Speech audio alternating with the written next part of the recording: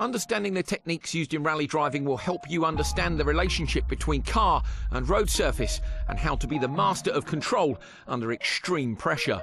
Dirt Rally has a precisely detailed vehicle handling model, so you will need to utilise real-world driving techniques to get through our most technical stages in one piece. Master these techniques and you'll maximise the potential of every car, allowing you to get better stage times and challenge for championship victories. Weight transfer is the core component that most aspects of rally driving revolve around. That is, the inertia of the car's weight as it changes direction.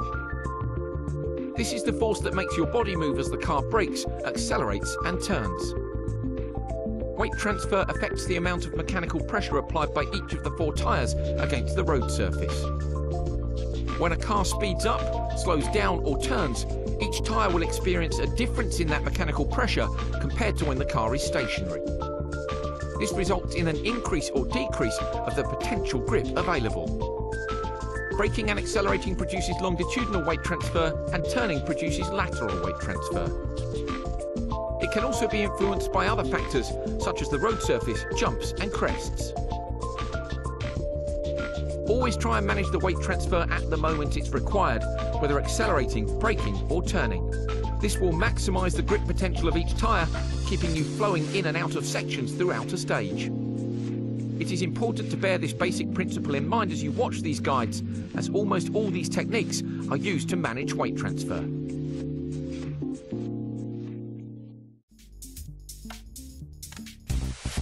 Like an aeroplane, rally cars move in 3 axes: roll, pitch, and yaw.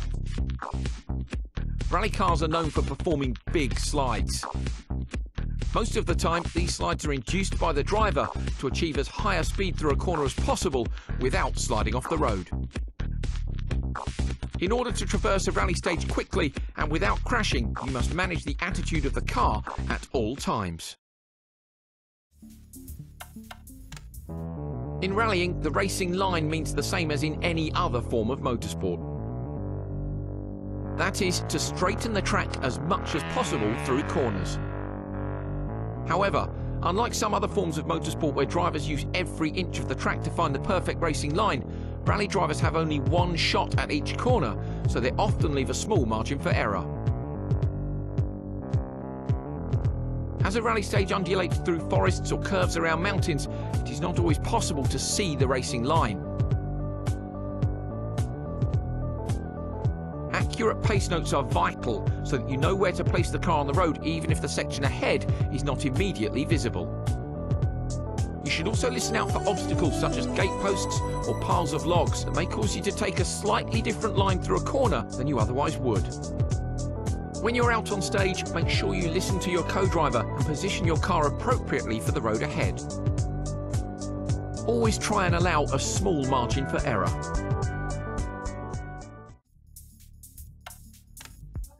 When you hear drivers talking about maximum attack, they are talking about when they are pushing as hard as they can to get the most out of the car. This often leads to some of the most spectacular moments in rallying as drivers set stage records or push too far and have an event-ending crash. Knowing when to push and when to be conservative are vital when competing in an event.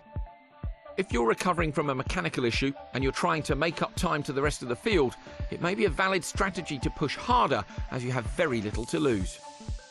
If you're in the top 3 and setting competitive stage times, it may be more sensible to take a conservative approach and avoid any big risks. In reality, drivers often take a measured approach, driving at 95% of their full potential so as not to make any big mistakes while still maintaining a competitive pace. In dirt rally, this measured approach is advisable as you get to grips with your car and how it responds to the stages and the conditions.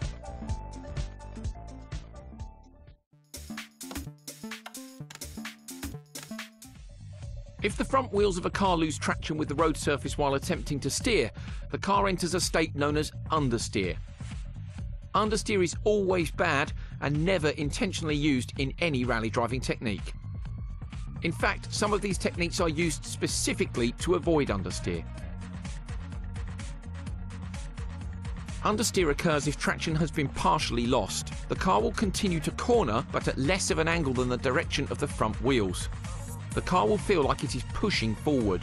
In this situation, applying more steering angle often makes the situation worse, as doing so requires even more traction than was initially being asked of the front tyres.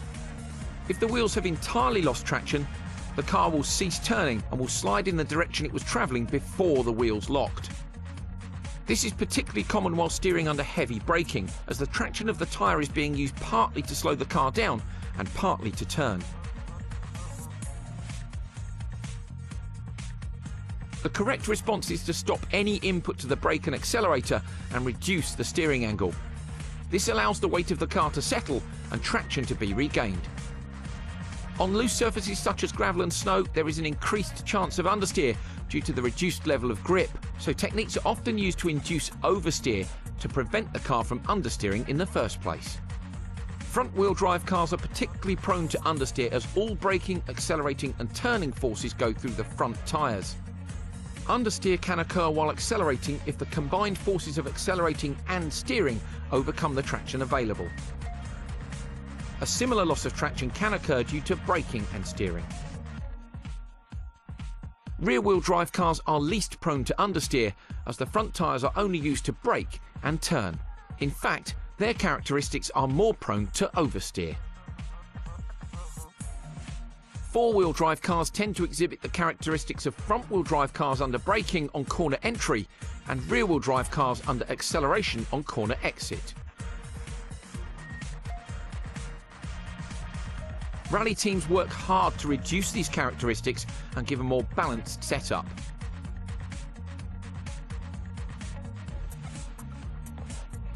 Remember, understeer is always bad. When rally driving, make sure you try and avoid it at all costs.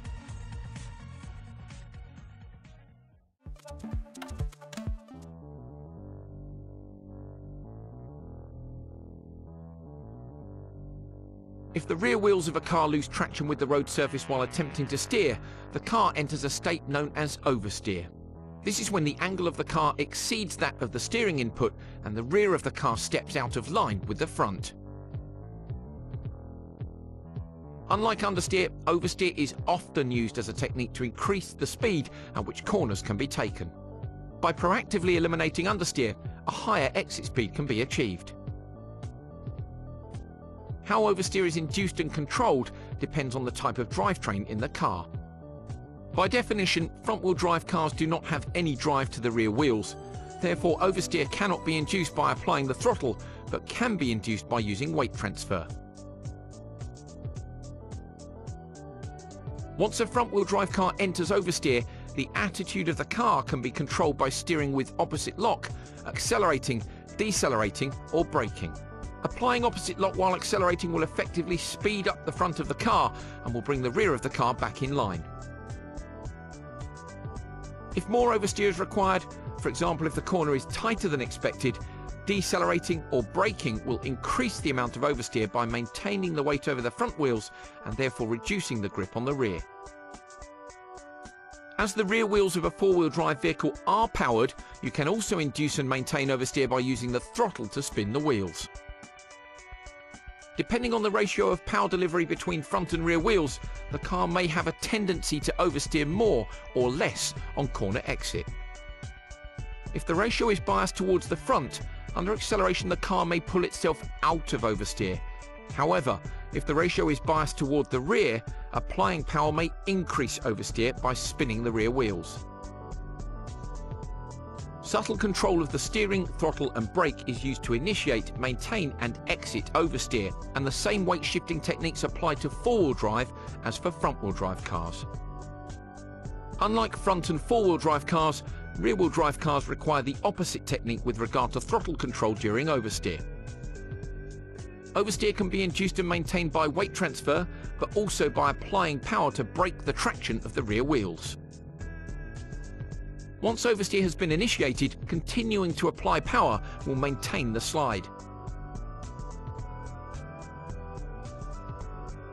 In order to limit or correct oversteer, throttle input must be reduced. Lift-off oversteer occurs when, during cornering, you lift off the throttle.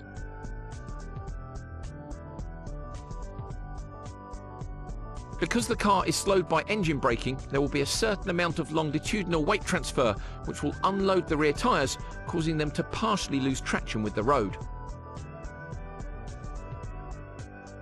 In a front-wheel drive car, this weight transfer alone is enough to induce oversteer because the front of the car is usually heavier than the rear.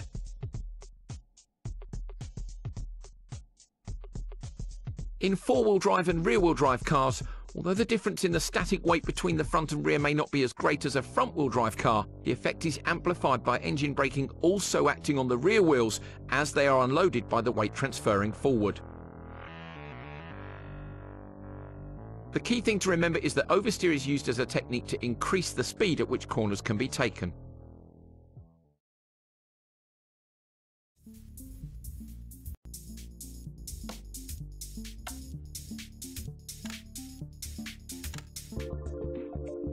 You may be tempted to try and avoid using the brakes as much as possible, but there are two separate and equally important uses for the brakes in a rally car. The most obvious use is to slow down to a speed at which the car can take the next corner without crashing. The second, less obvious reason is to manage weight transfer before, during or even after cornering. Applying the brakes transfers more of the weight of the car over the front wheels, pressing the tyres against the road, giving them increased grip. The trade-off is that the rear tyres have less of the car's weight applied to them, resulting in less grip. Slowing the car down should only be done while the car is moving in a straight line. All four wheels don't need to be pointing forward, but the direction of travel should be as straight as possible. You should apply the maximum braking force without the front wheels locking. Depending on the corner you're approaching, you may need to partially lock the rear wheels to induce oversteer. Judging braking points correctly allows you to brake smoothly and continuously until the turn-in point, where you can release the brake and turn for the corner. Releasing the brake at the turn-in point means that the weight will have already been transferred to the front wheels when you turn, giving increased traction. You must always take the characteristics of the car and the road into account when braking. As well as the level of grip and characteristics of the road, many other factors can affect weight transfer. This can load or unload each tyre, affecting the amount of grip available and the distance required to slow down. Some examples are as follows. When travelling uphill, the effect of gravity working against the car results in shorter braking distances. The opposite is true when travelling downhill. When braking on a loose surface, reduced grip results in longer braking distances. The level of grip is often variable from corner to corner, so it is usually prudent to leave a margin for error.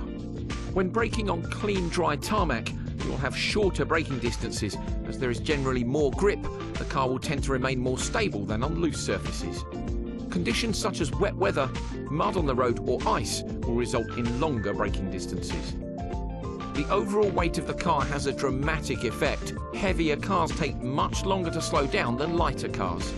If the wheels are inadvertently locking during braking, the wheels will slide across the surface rather than slowing the car down. So remember, use the brakes to slow the car down to a speed at which it can take the next corner without crashing, and to manage weight transfer before, during or after cornering. Always be aware of the road conditions and adjust your braking distances accordingly.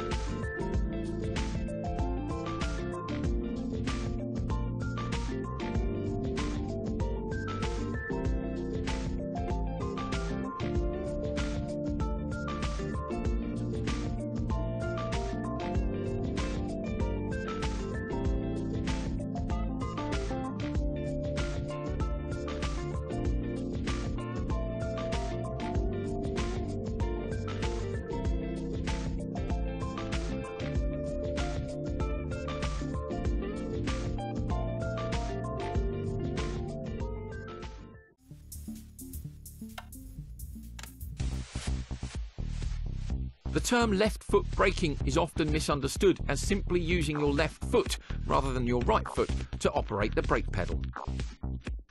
While that fact is true, it only scratches the surface in explaining the technique. If braking, accelerating and steering are the tools used to manage weight transfer, left foot braking is the tool for fine adjustment. Using your left foot on the brake pedal and your right foot on the accelerator has a number of advantages. The amount of time taken between pressing the accelerator and brake pedals is significantly reduced compared to using your right foot only. This means that fractions of a second are saved every time you swap from accelerating to braking and back again. If you apply a small amount of brake force while accelerating, particularly in a front-wheel drive car, the load that the engine and drivetrain has to work against causes the differential to tighten. This spreads the power across both wheels, making it less likely to spin one of those wheels due to low grip, therefore giving you more driving traction out of corners. Weight transfer can be fine-tuned mid-corner by adjusting the amount of brake force versus the amount of throttle applied. A little more brake input transfers weight forward, giving more traction on the front wheels to help the car turn in. A little more throttle corrects oversteer if the car is sliding too much. The car can be balanced at the edge of traction throughout a corner using this method. Brake balance adjustment can be used in conjunction with left foot braking to tune the balance between understeer and oversteer. Some of these principles still apply if you use your right foot on the brake, but clearly the speed at which you can move between pedals becomes a factor. Cars that require the clutch to be engaged in order to change gear usually prevent the use of left foot braking for slowing the car down from high speed. However, the technique can still be applied through a corner. Remember, left foot braking allows you to quickly switch between acceleration and braking and is a fantastic technique for fine-tuning the weight transfer of the car.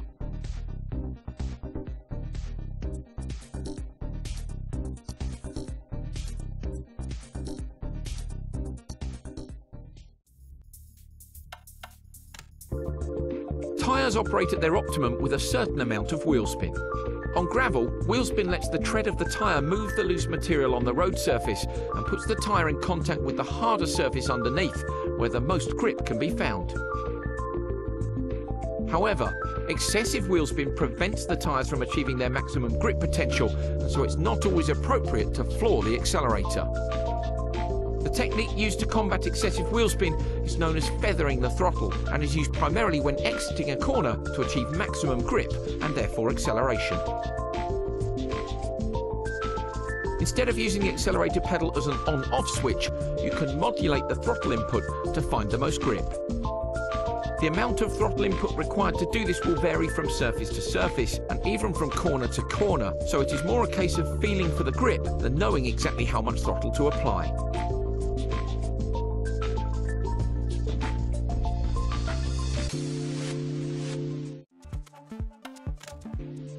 As with braking, the inclination of the road ahead has an impact on the speed at which a car can accelerate. When travelling uphill, the car has to pull its weight against gravity and will accelerate more slowly than on a flat surface. Travelling downhill will allow the car to accelerate more quickly. Perhaps less obvious is the effect of altitude on the car. At high altitude, such as the mountain ranges that rally stages and hill climbs often traverse, the car will have relatively less power than at lower altitude. Engines need air to burn fuel, and so if more air goes in, more fuel can go in and more power can be produced. As the air density reduces with altitude, power output also reduces. Bear this in mind when you are driving up Pikes Peak, as the change in altitude is one of the most dramatic in motorsport.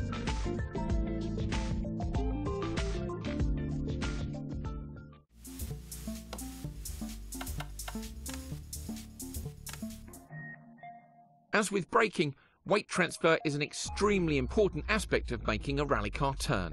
Simply turning the steering wheel does not guarantee that the car will move in the desired direction. As a driver, you must ensure that the weight is transferred to the correct place at the correct time. In general, the weight should be transferred to the outside front wheel relative to the direction of the corner. Braking places the weight of the car over the front wheels, but other factors should be considered, such as the current attitude of the car and the characteristics of the road. The current attitude of the car will vary depending on the section of road ahead. Two corners in the same direction will mean that the weight will already be in the correct place to take the second corner after the first. With two corners in opposite directions, you will have to make sure that the weight is transferred to the other front wheel after the first corner before the car will change direction for the second. The rate at which the weight transfers in any direction is dependent on the surface, the available grip, and the setup of the car. In sequences of corners that change direction, you can use the pendulum effect to help the car change direction from one corner to the next. Crests, jumps, dips and other obstacles can all destabilise the car and stop you from transferring the weight to the correct wheel, and so these factors need to be taken into account. Making sure that the weight is transferred to the correct place at the right time is one of the most important aspects of rally driving, so make sure you keep this in mind at all times.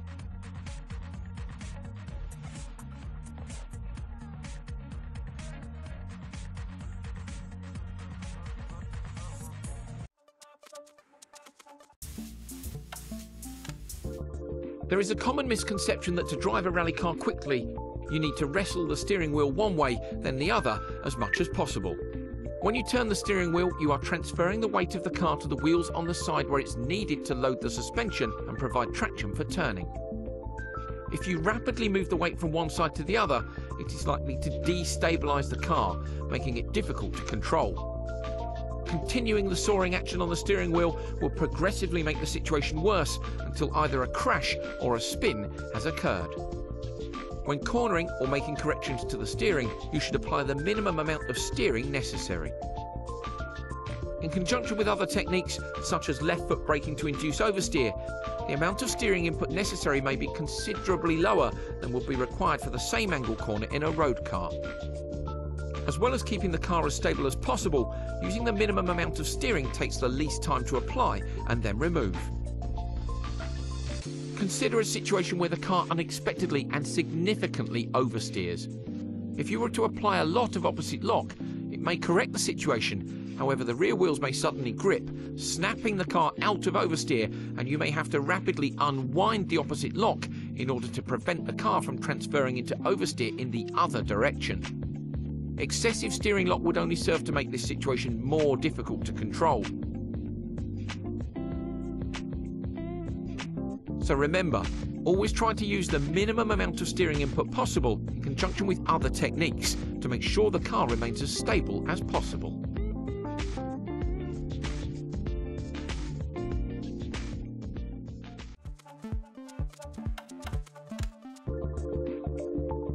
The handbrake turn is used in rallying more than in any other form of motorsport. The aim of performing a handbrake turn is to get the car to dramatically oversteer at relatively low speed, which enables a tighter turn to be taken than using the steering axis of the wheels only.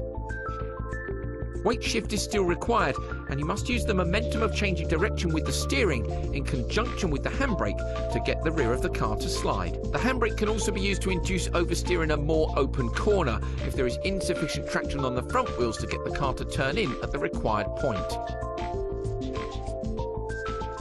Remember, handbrake turns are used to navigate very tight corners such as hairpins that would be difficult or slow to drive around normally. So listen out for these types of corners in the pace notes.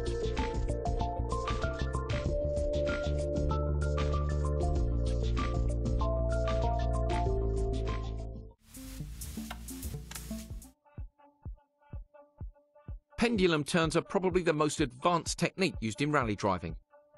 They are essentially the culmination of all the techniques we have described in these guides.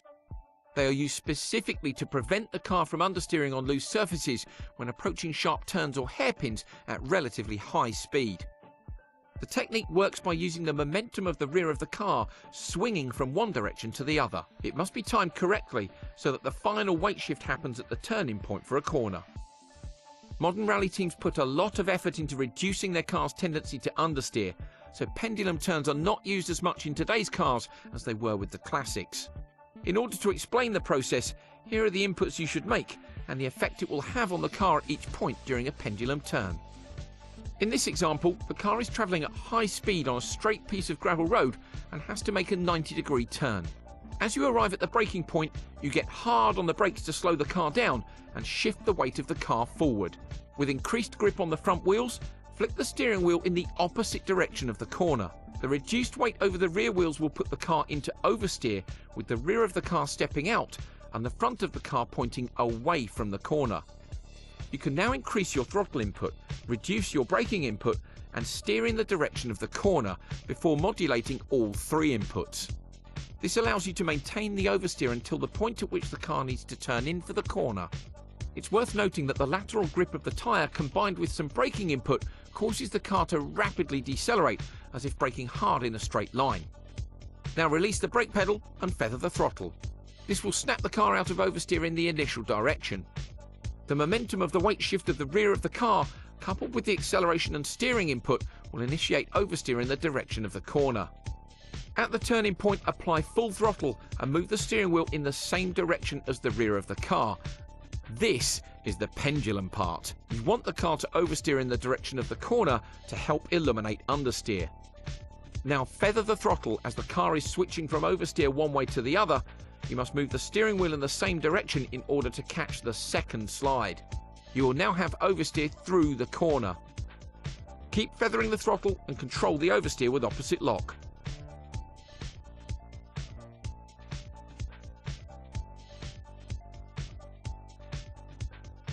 A perfect Scandinavian flick will see you hitting the apex and accelerating through the corner exit where the car is straight once more.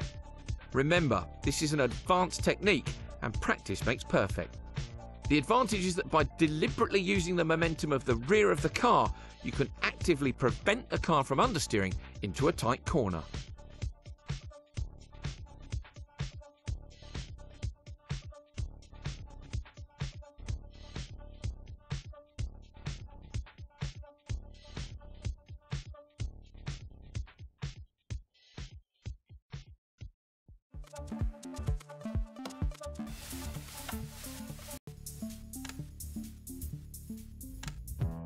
One of the most unique aspects of rallying, unlike other forms of motorsport, is that you have to contend with many kinds of road surfaces.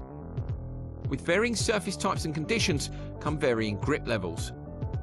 Tarmac, concrete, gravel, dirt, ice and snow, and their many variations are all surfaces you will have to get to grips with.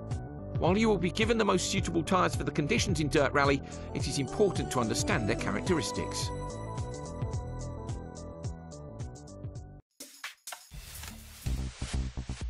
Not to be confused with the camber that is associated with suspension geometry, camber of the road surface should be taken into account, particularly when cornering. Positive camber, where the road is sloped towards the inside of the corner, can help the car maintain traction and higher cornering speeds can be achieved. Adverse camber, where the road surface is sloped away from the inside of the corner, tries to force the car away from the apex and the racing line, so lower speeds are often required. Although most corners have positive camber, a series of corners changing from one direction to the other, where the camber of the road also changes, can be challenging, and you must ensure that the car gets out of the apex of one corner, over the crown of the centre of the road, and into the apex of the next corner. In some extreme cases, the camber is so severe that the car will jump across the road as it moves from one side to the other. Make sure you place the car in the correct position on the road so that you are making the most of the camber.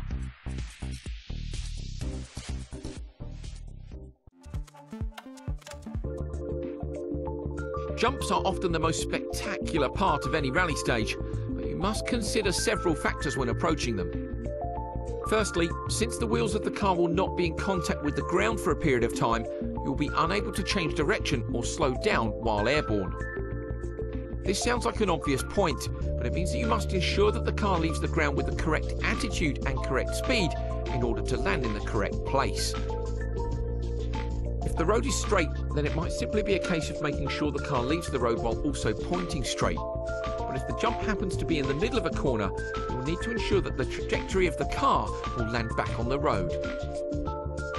This is particularly important when there are ditches, rocks, trees or other obstacles lining the side of the stage. Weight transfer also plays an important role when approaching a jump. Depending on the nature of the road either side of the jump, there may be a need to slow down or even brake before it. Imagine approaching a jump at high speed, which has a sharp corner immediately after it. You would need to brake before the jump to reduce the speed, which would transfer the weight of the car over the front wheels. In general, it is advisable not to have the car in this attitude as it leaves the ground over a jump, as it would be likely to nosedive and land hard on the front, which could result in damage to the sump, radiator or suspension. Instead, you should brake up to the lip of the jump, but stop braking just before you take off to move the weight back to the centre of the car. In some cars, especially front-wheel drive or other cars that are nose heavy, it may even be prudent to be accelerating as the car leaves the ground. Doing this will transfer the weight to the rear just before takeoff, which will further help prevent the car from nosediving. Remember, even though big jumps at high speeds can be spectacular, taking them at the highest speed possible may not be the quickest way to tackle a jump. The longer a car is airborne, the more it slows down, so you should consider taking a jump at a slightly lower speed to get the wheels back on the ground as soon as possible. Although seemingly innocuous, crests can dramatically impact the stability of the car. Even if the car doesn't leave the ground as it would over a jump, a crest can often cause the car to go light and unload the suspension and tyres, resulting in reduced traction. This is particularly important if the crest is immediately before, during or after a corner, and this should be taken into account when approaching them. The other thing to consider is that depending on their size, they can prevent you from seeing the road ahead.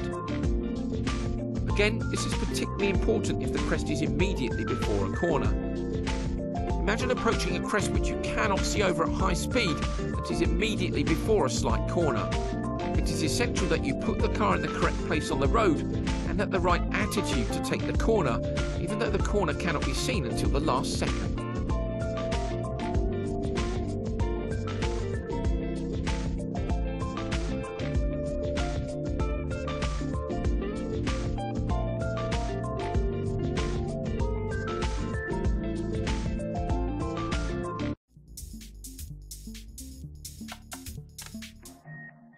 Bumps can also unload the suspension and tyres, reducing traction by flicking the front, rear or one side of the car upward. Rally stages are usually uneven surfaces, but particularly bad bumps that unsettle the car or require you to do something different than you otherwise would are often called out in the pace notes. Bumps don't always stretch across the entire width of the road, and so evasive action may be necessary, such as moving to one side of the road. Dips or other compressions in the road surface can be unpredictable and should be treated with caution.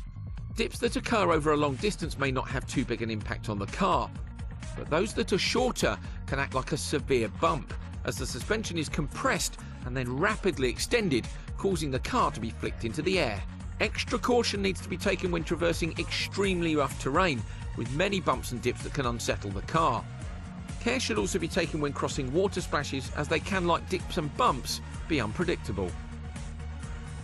Depending on the depth of water and the width of the crossing, the approach may change from flat out to slowing right down and just driving through it at a normal road speed. Hitting deep water at high speed can damage the front of the car, and so it is often better to lose a few seconds by slowing down than losing minutes with mechanical damage.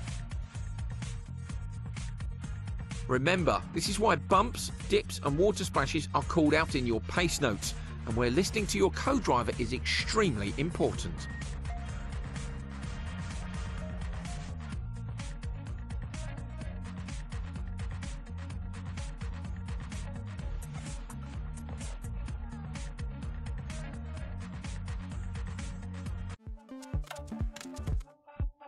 There are many types of obstacles that may be encountered on a rally stage.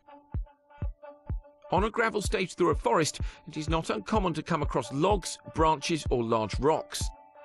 Rally cars have strong sump guards and other underbody protection, and in gravel setup, the suspension travel and tough tyres allow the car to drive over most obstacles.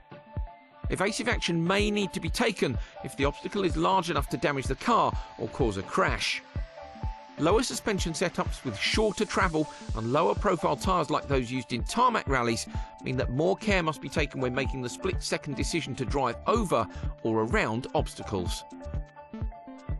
Fixed obstacles such as gate posts, bridge parapets and cattle grids often require consideration and are therefore included in the pace notes with sufficient description to allow the driver to pass them safely. Make sure you are prepared to take the necessary precautions to avoid a rally-ending incident when you hear these obstacles called out.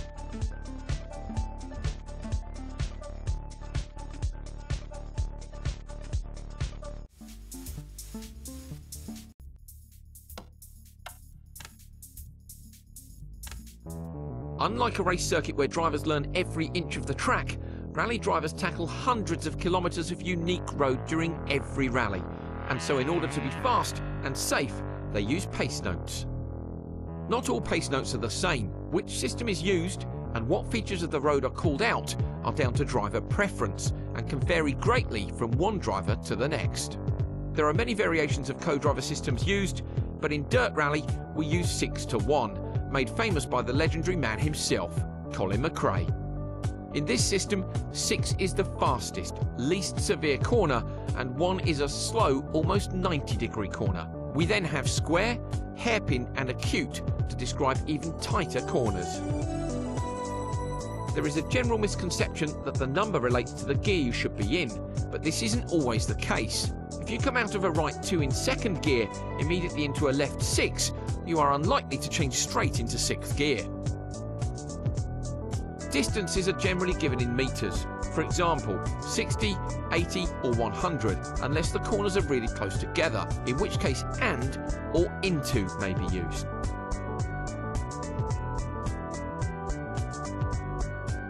Additional description of detail in the road ahead is also necessary. Calls such as care, caution and double caution signify sections where extra care should be taken. Descriptions such as open, tighten or double tighten are used when the angle of the corner changes midway through. Corner length is also described using half long, long or continues for. Crests, bumps and jumps, as well as other variations that you can drive through such as bad camber, dips and water splashes are also called out. Perhaps the most important calls of all are those telling you when an obstacle is present, meaning that you should avoid cutting the corner or running wide on corner exit. In these situations, the co-driver will call "don't cut." It is vitally important that you listen to your co-driver and don't cut in these situations.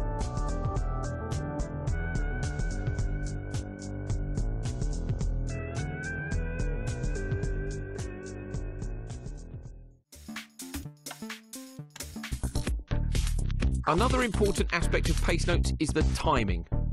This is the point at which the co-driver delivers the note to you, relative to the position on the road. Again, this is down to preference, but it is common for the pace notes to be delivered 1 or 2 corners ahead of where the car is on the road. This allows you to build up a mental picture of the road ahead, so that you can put the car in the correct attitude at the correct time to achieve maximum speed. While some drivers prefer pace notes to be delivered later than others, it is critical that you are given each note before the point at which you would need to react to them. The most obvious example of that would be a braking point for a corner. If the pace note is given to you after the point at which you would need to brake, particularly for a corner that cannot be seen on approach, this is a late note. Many crashes in rallying have been caused by the co-driver not giving the driver the pace note in time. If you want to, you can adjust the co-driver call timing in the player preferences menu so that the calls are delivered with the timing that suits you.